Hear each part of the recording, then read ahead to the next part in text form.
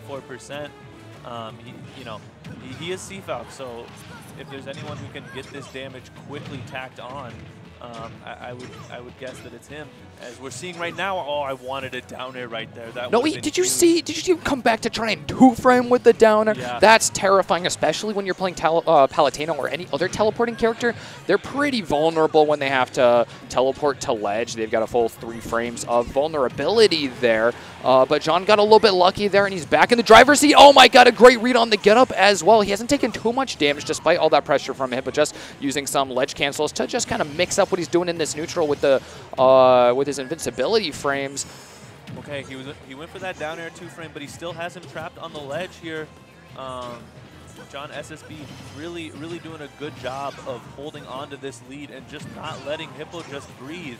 You know, C-Falc kind of likes some room to move around and get things going, and JohnSSB has been all over him this game. Yeah, and John is playing pretty conservatively too. There's a lot of places where he can extend and look for more hits on his combos, but he'll just back off and wait for these options from HippoJust because he's consistently punishing them. Oh, a little bit of a misinput there from HippoJust as he has to recover, but it does not matter. Oh, an interesting couple whiffs there as they walk right through each other. John is in a dangerous spot here on this stock with a lot of percentage. The reverse up B is going to catch him. Looks like HippoJust is looking for a spike. Ooh, that down tilt is what he goes for here. He's going to get just pummels here. He just needs the damage. I mean, a forward throw is not going to kill unless it's like at ledge. Oh, that was a weak Falcon kick. That's unfortunate. That could have taken the stock. Oh, he's looking for the backer. He doesn't get it here. Yeah. John going with the up airs. These are deadly, and the explosive flame will also kill if it pokes through the shield at all at this point. Both players looking for something. Yes! Okay. We've got a one-stock game. Ooh, but this is... I mean, of course, the damage is so much in John's favor. He's got a lot of moves that are going to start getting into kill range in just a couple percents here. Even an up throw just from any point in the stage is going to kill here really soon, especially as we get close to 160%. That's kind of that magic number, or at least in the whereabouts. But HippoJust is finally finding those ins. He's got the rage as well, so it might allow for a little bit of an earlier kill if he can find it, but the back air is a bad thing to trade with. Yeah. That was right on the verge of getting a little bit scary for HippoJust, or excuse me, for JohnSSB, solely because if he had gotten another string or another combo starter, you know, that's the in that you need, at least mentally, for your opponent to be like, oh, okay, like, oh, yeah, he's got something going here. Well, I gotta be careful. Like we said, HippoJust does so much with momentum. He gets scary once he gets going. So I've seen him do crazier things than bring back that much of a deficit. Yeah, and so that's it's good on. It's a testament to JohnSSB's mentality, at least in that game, to sort of be able to buckle down and not let that happen, because it's a scary thing against a C-Falc, specifically HippoJust C-Falc. Yeah. All right, staying the same characters, no surprise there. Going to Battlefield, though, this is interesting. I feel like this stage is fantastic for Palutena. Yeah, but it's going to allow for, I mean, well, for both of them. Oh, man. Yeah, John will have the ability to do a lot of poking on those platforms from below, but some combo extension opportunities do open up for HippoJust here, and that's something he was struggling with a little bit. But the main thing is going to be just getting in. He went for that down air. Okay, he gets the grab. John going to DI that out. Whoa, HippoJust's movement has leveled up with these platforms. He's doing a great job of using them to wave dash and dropping through them. There's a lot more inputs here at this point. He's going to be stuck up on top of the platform for a second here. Bad place to be against a Palutena, but he's feeling a lot better already. Yeah, I didn't realize that this stage might also just be a comfort pick. You know, the 2-frame. Yeah. And it killed on a down tilt at, like, was that 86%? Yeah, he was below 100. That's nasty early. But yeah, we're definitely seeing Hippo move around much more comfortably on this stage. Ooh, and he's going to call John out for going low. John's getting a little cheeky off of the confidence he has from game one. Oh, the punishes just missed, though. Okay, gets the up air. Man, I want to see a couple more confirms from HippoJust. I feel like I'm not seeing... We saw some ledge cancels earlier from JohnSSB on the platforms, and we saw one with the sire, the down B from HippoJust, and it gave him a great punish here. Oh my god, John's getting hit by that again! You can't be doing that. That should be an edge guard there, but unfortunately, it's one that we've seen drop. Well, now I'm going to be scared for John every time he's coming back to platform at this point with those 2 frames coming off. It's going to kill at this low of a percent. Yeah, that is scary. Well, HippoJust well ahead. The dash attack is a strong hit, but still not quite enough to kill. 160%, another down tilt. Let's get the kill. Maybe HippoJust needs to hit that down tilt a little more often. I'm surprised. I don't usually see that option, but it's working out real well for HippoJust. You have to say, might be one of the least seen Captain Falcon moves for me seeing anyways. Yeah. Oh no, that's a little more nair than that needed to be for HippoJust to get hit by. And the backer keeps going. John's looking for an opportunity to spike and even 2-frame with the down till he's throwing out the moves. He's really faced that challenge of HippoJust kind of leveling up in this game. Man, that string was so nice from John, but unfortunately he wasn't able to get the kill, and now HippoJust is back, potentially tacking on more damage as extra credit. You know, maybe is this the Sonic music going right now? Maybe that's what sped up both of these two. I love that. It's the subconscious conditioning of Sonic music. Oh, beautiful call out there. John has stopped using the explosive flames for a while now, and this one hits his mark perfectly. He's going to use the teleport cancel to keep some space away while HippoJust has the invincibility. A nice application of that tech. All right, HippoJust, he's got a nice lead this game, but I mean, John needs a down throw here to get things started, or even a nair out of shield, and it could potentially lead to a stock. Wow, HippoJust is catching all of his options, though, at 150%. Just about anything will do it. He's definitely looking for that down tilt again, but he's going to get grabbed out of it. John needs something cheeky here to catch up very quickly. He's not exactly the most comeback-intensive character here on Palutena. He's going to get hit by another up air, still not killing, but he's in a compromised position still. Yeah, unfortunately for John, he needs a little bit more percent on HippoJust for, okay, and that'll do it probably, for a GIMP to be on board, solely because back air isn't really going to lead to much at 0%. Oh, okay, the dash attack misses a really strong move, but so does the down B from HippoJust. He's looking for the down tilt once again, and John is in a terrible position there getting up from ledge.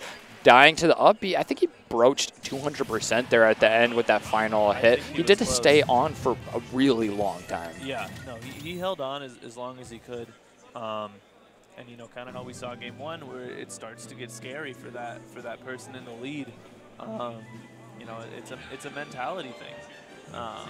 But both players, you know, were able to hold on to their lead in both game 1 and game 2. So it'll be interesting to see how game 3 goes. Will we continue this trend of you know, whoever's in the lead just being able to hold on, even though it might be last stock with that player in second?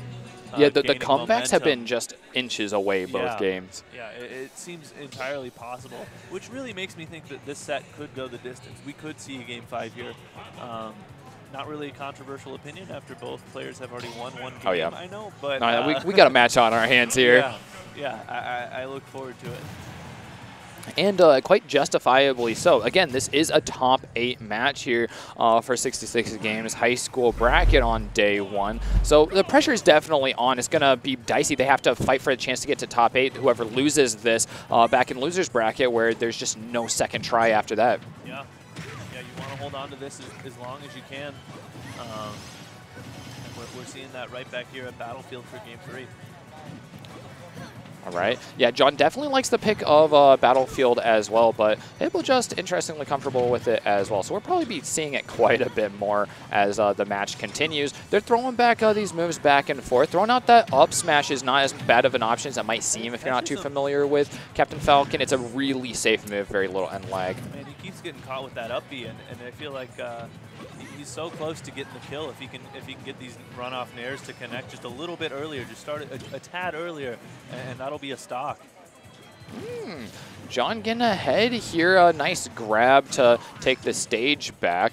And they're just not quite finding these big things that they need to get a kill at this kind of percentage. They're tiptoeing around each other. Ooh, great call out from HippoJust. I've seen him do some crazy call outs of ledge cancels, and you don't see that from many players. Yeah, definitely not at this level of play. Like, you have to get to like more and more nationally recognized players before you see people consciously punish ledge cancels. Which is a huge thing to be able to do, because, you know, so many teleport characters are able to do it. that if you can call it out reliably, that's a huge leg up against your competition. And now HippoJust takes the first stock. He is at kill percent here, but we'll see how much extra damage he can get on JohnSSB. Ooh, this is going to start out with JohnSSB.